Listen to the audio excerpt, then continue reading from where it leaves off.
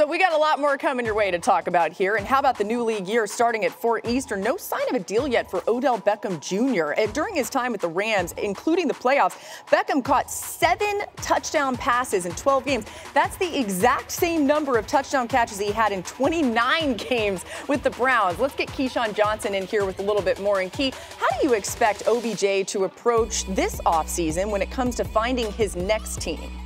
I think his team is right where he's at in Los Angeles. I don't think that OBJ is looking to move out of L.A. He's there. He's rehabbing in Los Angeles. He's taking care of business. And when you talk about it, Laura, 48 catches, a little bit under 600 yards, and 7 TDs in 12 games, including the playoffs. He was a big part of the success that the Rams had the second half of the season and into the playoffs. They don't want to lose him.